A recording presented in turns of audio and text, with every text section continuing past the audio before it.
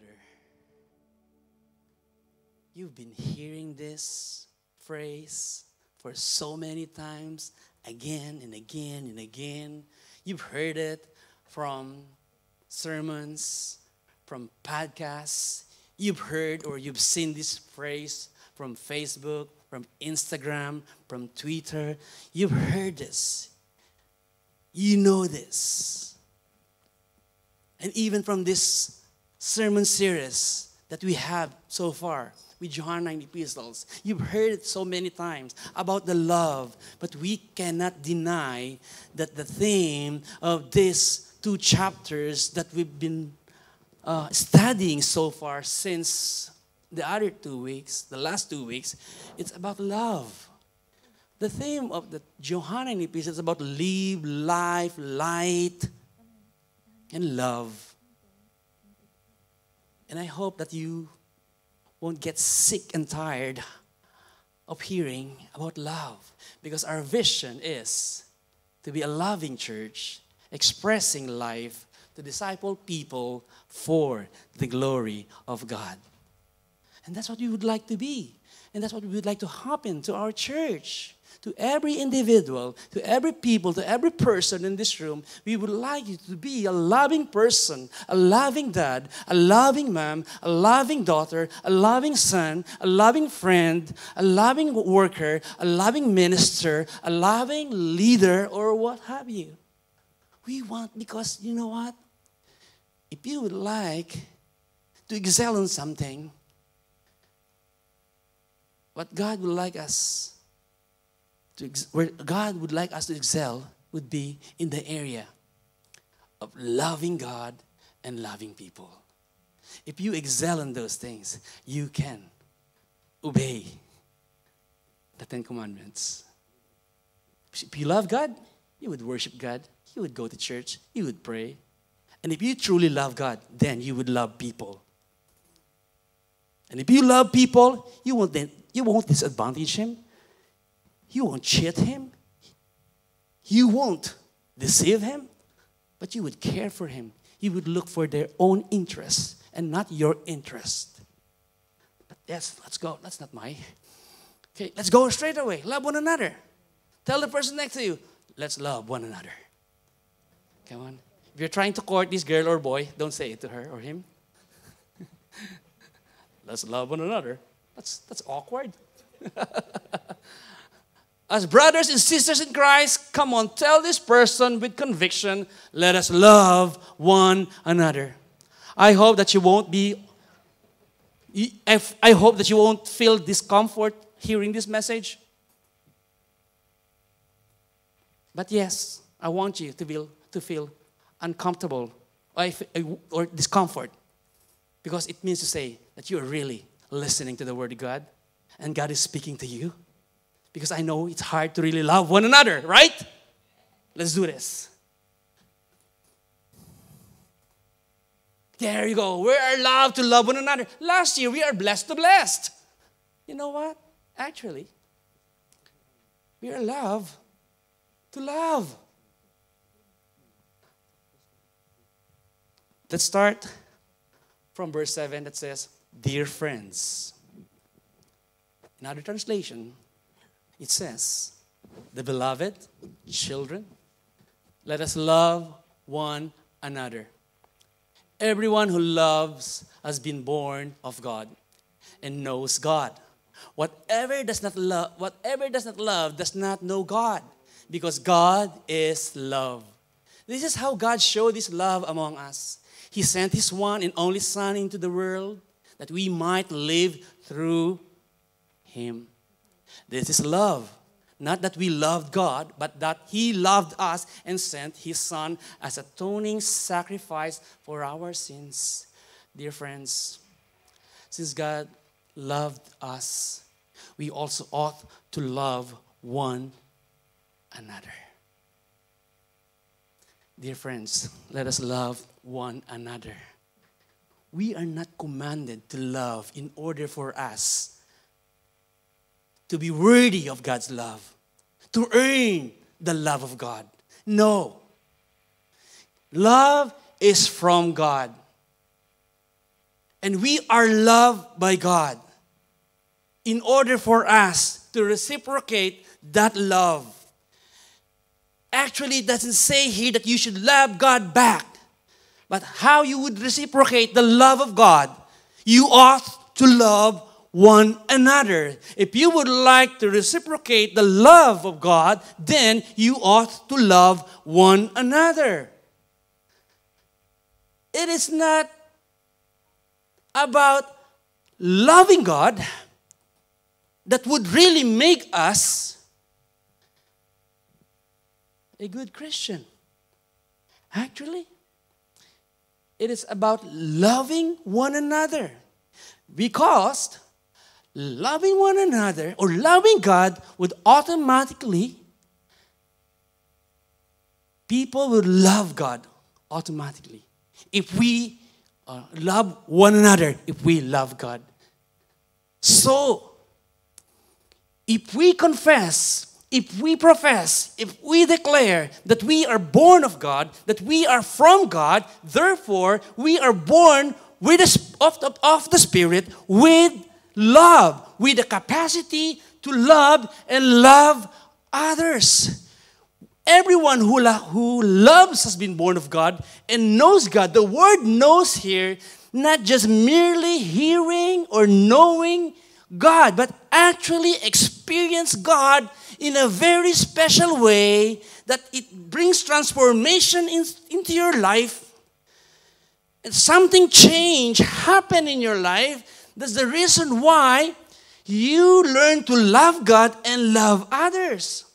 Many people know God.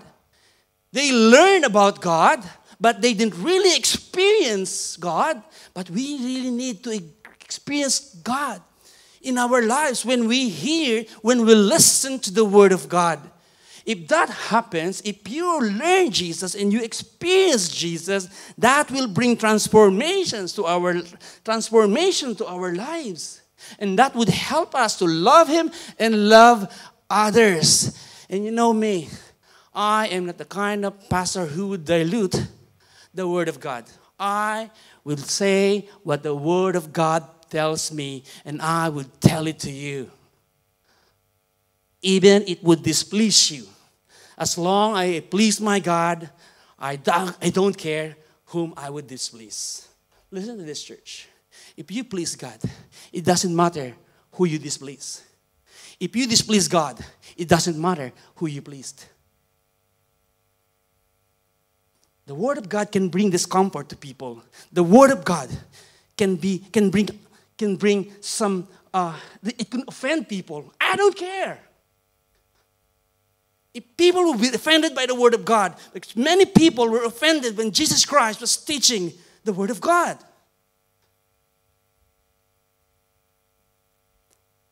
This is quite strong word from the Apostle John. Because we don't want to take the Word of God lightly. We want the Word of God, the very Word of God, not diluting it, not making it pleasing to people in order for them to come back. But what I would like you to hear today is a message of this aging apostle who didn't have time to make the Word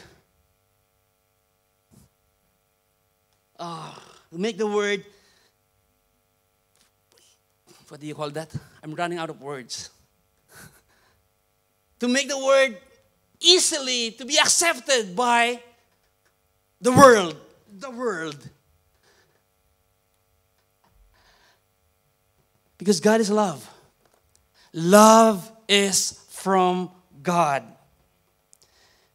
We received something when we became born again. You didn't just receive salvation, or you didn't just receive forgiveness, but you received the Spirit with love that enables you to love and love others. Okay? John categorically wrote here that whoever does not love does not know God. If you don't love others, if you don't love one another, therefore, we don't know God. If you really know God experientially, you've experienced God and it transforms your life, then you would know how to love others because love comes from God. God loved us in order for us to love others, love from Him. This is love. He actually showed it to us, expressed it to us. How? By sending His Son. This is love. Not that we love God, but that He loved us and sent His Son as an atoning sacrifice for our sins. That's a big word, Pastor Jun. Atonement, or maybe we could use another word, which is propitiation, which is bigger. So let me explain to you what is atonement. Atonement is simply means to pay the wrongdoings. That's it. No, you know what? You can actually pay for all your sins. Maybe it's a new thing for you. Yes, you can pay for all your sins. You know how? By being punished and being placed in hell for eternity. On that way, you can pay for your own sins. But Jesus paid for you. When it says here, God sent His Son as an atoning sacrifice. He paid instead of you being crucified on the cross, instead of us paying for our own sins, placed in hell for eternity. No, Jesus gave Himself because He loved us, because the Father loved us, because the Son loved us. He gave His life for us. For our sins, take note, church, not for your own good, not for your own, because you're obedient, because you are good, because you are a generous person. That's why Jesus atoned His life for you. No. He gave His life as atoning sacrifice for your sins. Not because you're good. Not because you're obedient, not because you're generous, not because I'm a preacher, not because I'm a pastor, not because I give my tithe, my offering, not because I lead people, not because I evangelize, not because of these good things that I am doing. God died for me because of my failures, because of my sins. Dear friends, God's love, God so loved us, we also ought to love one another. If we want to love one another, which I know it's very difficult to do, but as long as you are seeking God, as long as you are drawing close to God, then there is a big possibility that the person or the church member or the friend or a life group member or the office mate or this person that you would like, whom you would like to love, would also be closer to you if both of you would be drawing closer to God. Imagine, just take, for example, a husband and wife. The best example that we could use. Imagine this one is Joseph, Joe, and other is Maggie.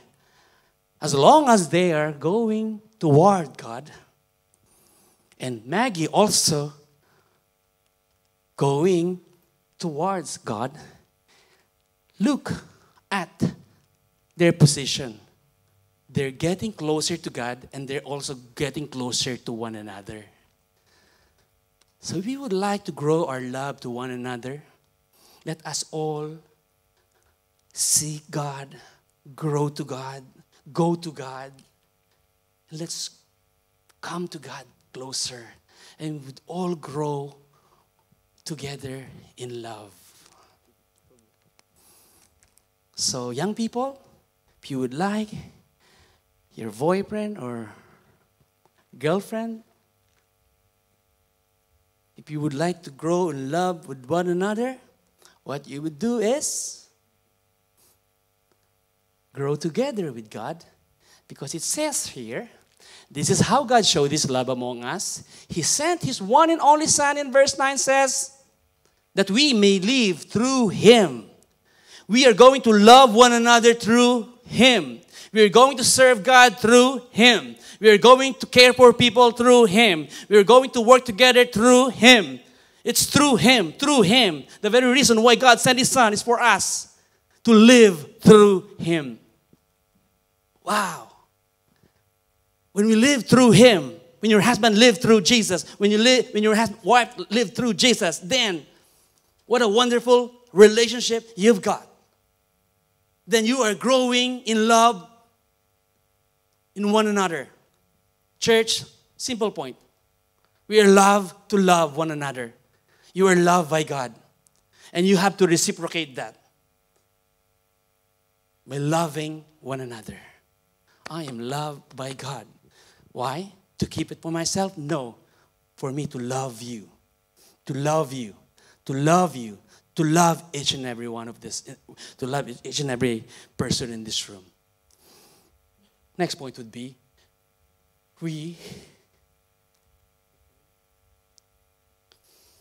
the next point is, loving one another is a mark of true fellowship. Are you still there, church? I know it's quite heavy, but is there? This is a sermon series. I cannot skip this particular verse. We need to go through all the verses in 1 John, 2 John, and 3 John. No one has ever seen God. Have you seen God? No one has ever seen God. But if we love one another, God lives in us. And His love is made complete in us. This is how we know that we live in Him and He in us. He has given us of His Spirit. We have seen and testified that the Father has sent His Son to be the Savior of the world. If anyone acknowledges that Jesus is the Son of God, God lives in them and they in God. What a word! And so we know and rely on the love God has for us. God is love. We all know that. Don't believe in the word that says love is God. No. Our dictionary can't define God. It means to say, if we are going to say love is God, it means to say the definition of love is God. No. It's only God is love. Because God defines love. Whoever lives in love lives in God, and God in them. Why would John write this thing? If we love one another, it was highlighted there. Can you see that? If we love one another, God lives in us. Why won't John just simply say, if we love God, then God lives in us? That's easier to understand. If we love God, God lives in us. If you're going to really read this verse 12, that says, no one has ever seen God. If John would say, no one has ever seen God, but if we love God, who can prove that you really love God? Who can see that you really love God? Can anyone really tell that you really love God? What if you fake it? What if you make it up? That's why, since no one can see God, this is what John said. If we love one another, God lives in us. Because if God lives in us, in this church, in you, it would automatically mean that we love one another. It is impossible for us to have God in us truly, and then we hate one another. It is impossible. We cannot walk in darkness and in light. It is here that says that God lives in us. It would automatically mean that you love your brother, your sisters. I know it is hard. It's impossible. Yeah, I know. I got you. We are in the same boat. We all have difficulty in loving all people. But you have the Spirit in you. God will not give us something. God will not ask us of something that He would not help us to do. And His love is made complete in us. Wow! Loving one another can complete the love of God for humanity. The goal of God is to love people and to love all humanity. And that won't be complete unless we love one another. Because it says that because God so loved you, you ought to love one another. It won't stop there in just loving you. You have to love one another in order for us to complete the love of God among us. Do you get the point, church? This is what the Word is telling us right now. Simply love. Love one another. How many times the Word mentioned in this?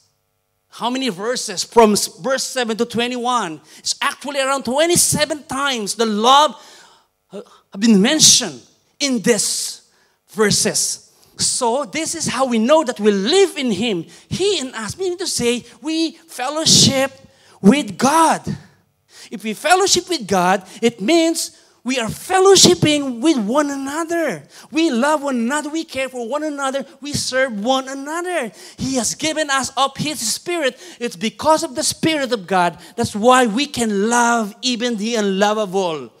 God won't tell us something that we can't really, or ask something that we can't really do.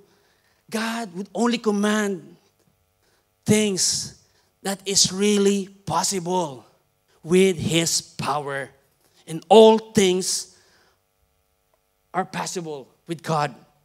And we have seen and testified that the Father has sent His Son to be the Savior of the world. If anyone acknowledges that Jesus is the Son of God, God lives in them. You have to have the right theology. You should have the right definition of God, of Jesus, in order for you to really know what love is.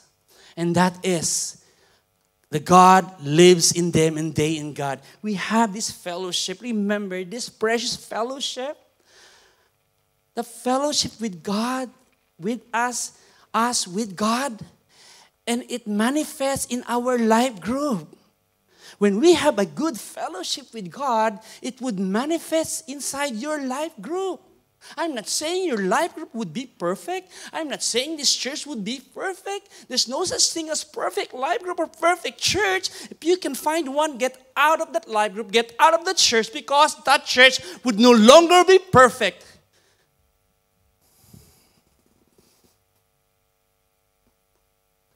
What I'm telling you, church, is if we all have this right relationship with God, with the Son, with the Spirit, our fellowship with people would also be right.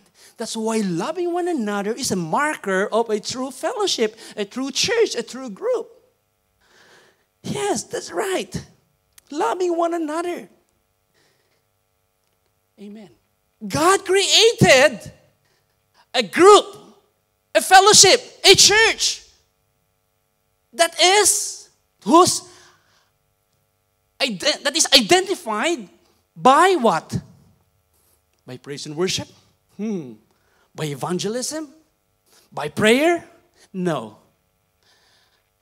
God created a group, a fellowship during His time. Identified by what? By love.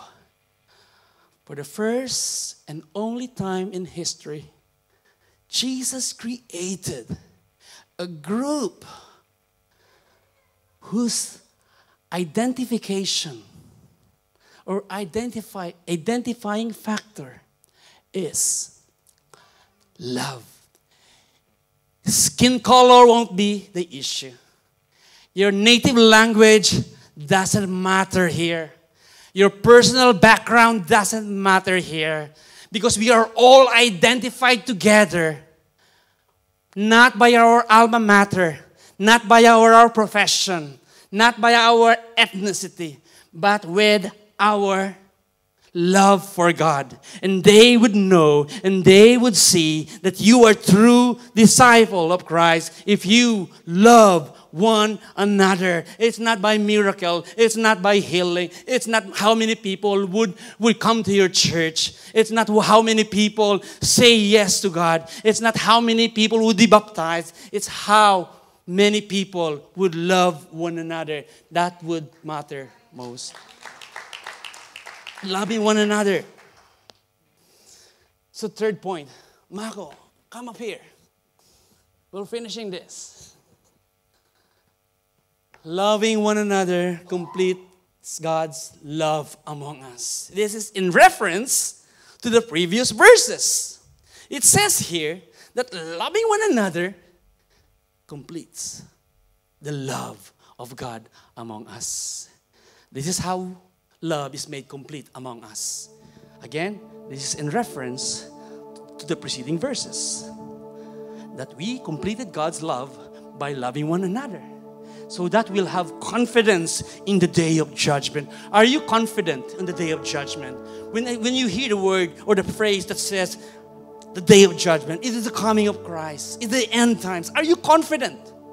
But if you love one another, we have completed the very goal of Jesus in loving people and us loving one another. We have completed the love of God, the purpose. And if you do that, it means to say you obey God. And it means that we are all doing the right thing. And now we are confident for the coming of Christ. We are not afraid to face Jesus because we have followed His command to love one another. In this world, we are like Jesus. Wow, we are like Jesus. The way He cares, the way He loves, the way He ministers. Because love is the key in everything. There is no fear in love. If you have completed the love of God by loving one another, then there would be no fear in you.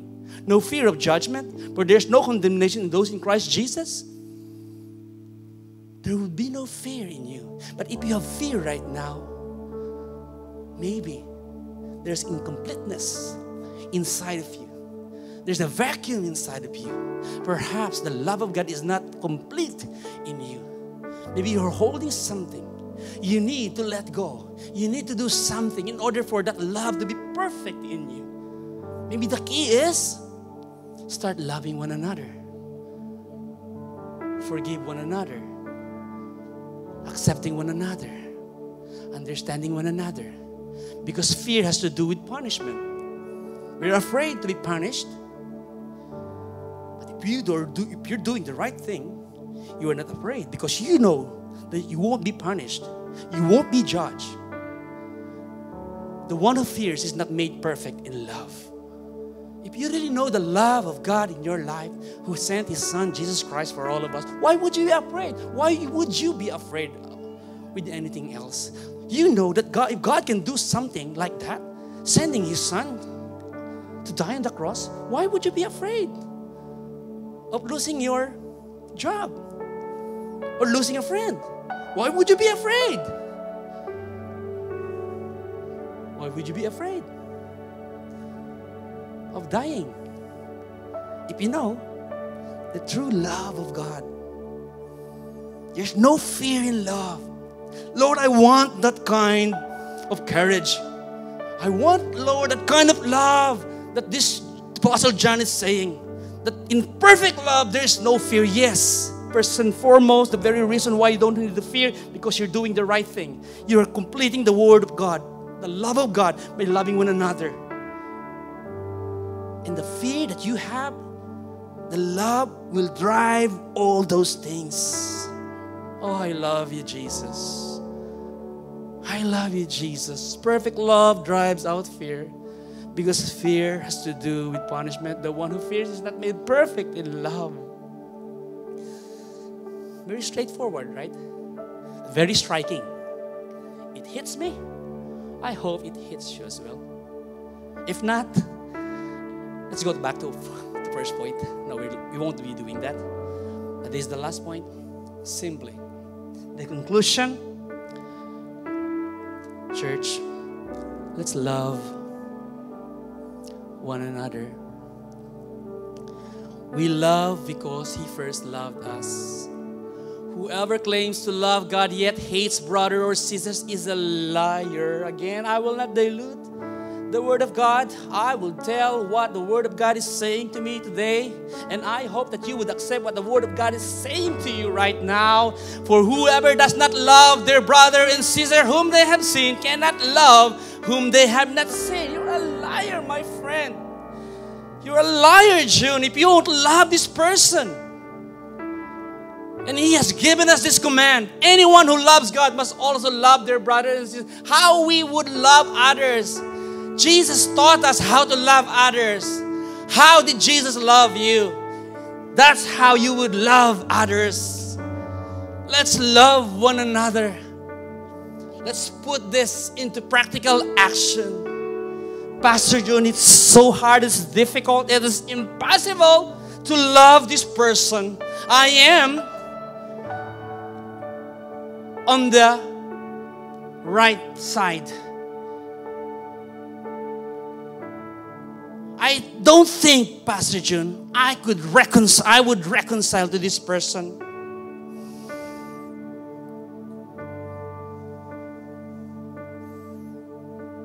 Has anybody offended you?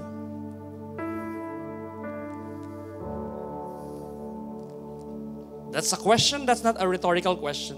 You can answer it, but don't answer it loud. Answer it in your heart. Has anybody offended you? This is my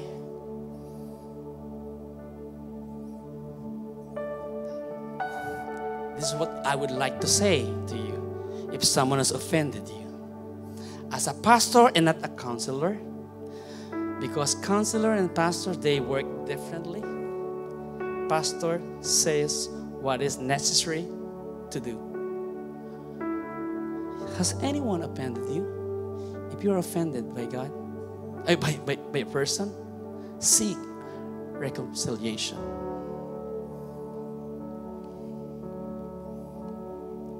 Seek reconciliation. If you are a true born-again believer, you have to seek reconciliation. Oh, Pastor Jun, I was the one offended. He offended me. She offended me. Why would I seek reconciliation? Jesus did. We offended Jesus. We offended God. We are not the offended party. Jesus, God, is the offended party. But who sought us? Who took the initiative? Who sought reconciliation? Jesus. He gave Himself to us. Pastor Jun, I'm insulted. He insulted me. She insulted me. This is impossible.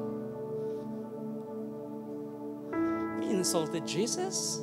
We insulted God. When we disobeyed God, when we put Him under the shelf, we insulted God.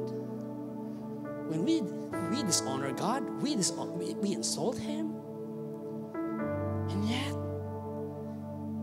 He loves us. Pastor Jun, is not worthy. This person doesn't really deserve to be forgiven. He's not worthy to be loved because of his actions, because of his attitudes, because of his background, because of his past, because of his personalities, because of his sins. He is not worthy, Pastor Jun. And so are you. You are not worthy. I am not worthy in the eyes of God. And yet, He sent His Son for me and died for me. And the Bible says, love one another as I have loved you. How would you love people? The way Jesus loved you. You insulted Jesus. You were rebellious. You were disobedient. You hurt people. You hurt even yourself. And yet God reconciled with you through His Son Jesus.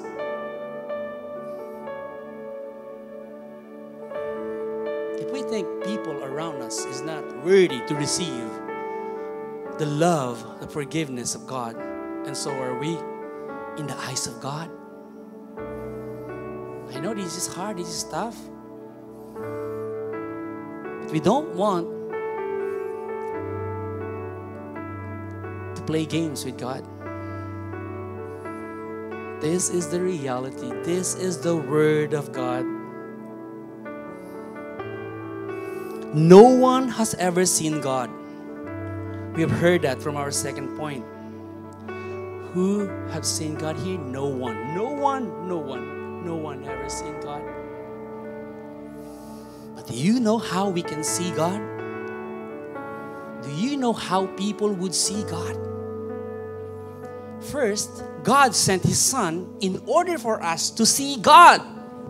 We were able to see God, not us, but during His generation, they were able to see God through the life of Christ, through Jesus Christ, who was in flesh during the first century. They see God literally, physically. They saw God. And now that Jesus is no longer here, how would they see God? How they would see Jesus? Do you know how? If we love one another, they would see Jesus. If we care for one another, they would see Jesus. If we serve one another, they would see Jesus. The loving one another is the true marker of a true Christian. If we are a true church, if we're a true fellowship, we have to love one another, not by talk, but by walk, not by just word, but by actions.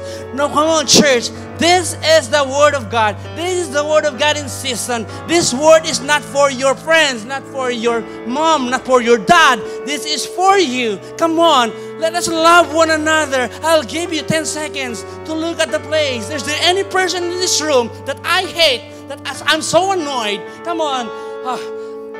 Don't look at them. Just think of that person who's a member of this church, that you are so annoyed, that you are so angry, that you cannot, that you're really getting into your skin. I'll give you 10 seconds. So think about this person. It's about time to love him, to love her, in order for you to grow as a Christian. Or maybe you need 1 minute or 10 minutes.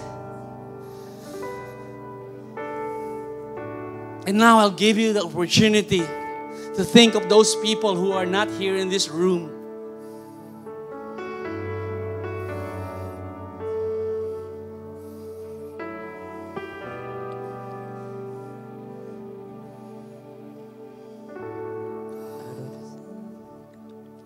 Thank you, Jesus. Can we all stand?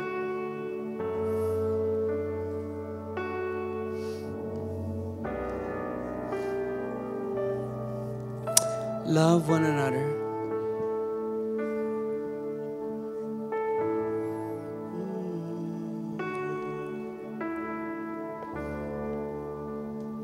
Thank you, Lord. Thank you, Lord, for hurting me today through your word. The truth hurts, really. But it will bring freedom. It will set us free.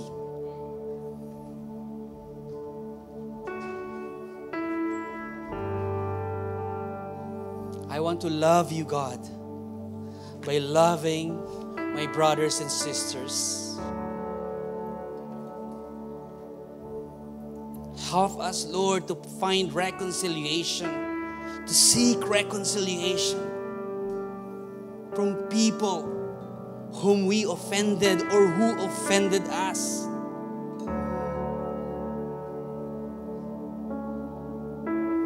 We want to live a life with freedom. We don't want to live life in chains. We refuse to live a life that is controlled by the enemy.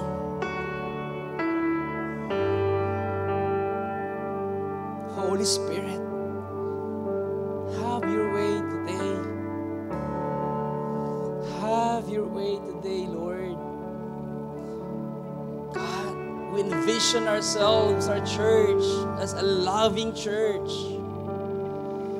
Lord, we didn't realize it would cost us something. Our comfort, our time, even our family, in order for us to fulfill this vision. Because loving means giving up of ourselves, surrendering everything to you, believing that you are working behind. Jesus, move in the hearts of your people. Whatever I've missed, I know you are enough, more than enough. You could suffice things, Lord God. Everything that I've missed, Lord, I pray, Lord, whisper it in their ears. Speak it into their hearts. Jesus, thank you. Hallelujah. The first thing we need to do before we could proceed to loving one another, if there's anyone here in this room who doesn't have any right relationship with Christ or personal relationship with Christ, this is your opportunity to surrender your life to Jesus, to give all to Jesus, to make Him as your Lord and Savior. If that's you, make this decision. The most important decision that you could ever make in your life is to give all to Jesus. Surrender your life to Jesus. If you're watching us right now through our live stream, yes, God is speaking to you. Surrender to Jesus, right? All the things that you need to surrender. Admit that you are a sinner. Admit that you failed. Admit that you need Him. If that's you, if you're here today, let's close all our eyes and let's make this opportunity. Let's give this opportunity to some people who would like to really surrender to Jesus in order for them to receive and accept the love of God, and that they may be able to love others as well. If that's you, while everyone is bowing down and they're all focused on Christ, if you would like to surrender your life to Jesus, raise your hand and I would like to lead you in a prayer.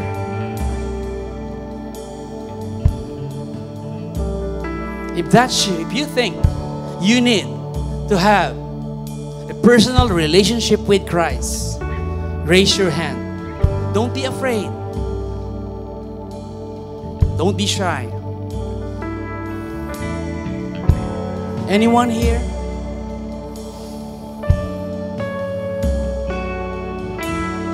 For those of you who are watching us through live stream, you can raise your hand wherever you are, and I would lead you into a prayer of acceptance. If you're here today, you would like to accept Jesus Christ as your personal Lord and Savior, please pray this prayer with me. Repeat this prayer after me.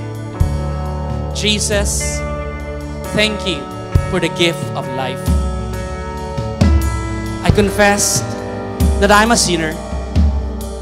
I believe that you died for me and you rose back to life for me. And today, I confess all my sins. Please forgive me.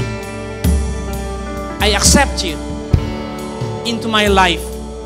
I receive you as my personal Lord and Savior. Thank you for the eternal life that I have right now in Christ. In Jesus' name, amen. Amen. If you prayed that prayer, you are now a born-again believer. You are now a Christian. God already imparted into your life His love, and now you have the capability to love and to love others. Thank you, Lord. And if you're here today, you need to break through in loving one another, forgiving one another. I'll pray for you. In the name of Jesus, release this brother, release this sister. I know it's difficult. He went through a lot. She went through a lot. She was offended. He was offended. He was insulted. She is insulted.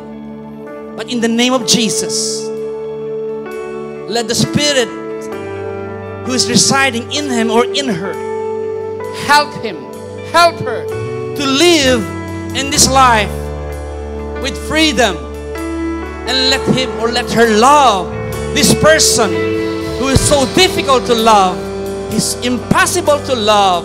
But by your grace, by your mercy, by your power, in the name of Jesus, let love flow, let forgiveness flow in the name of Jesus. And there's freedom right now.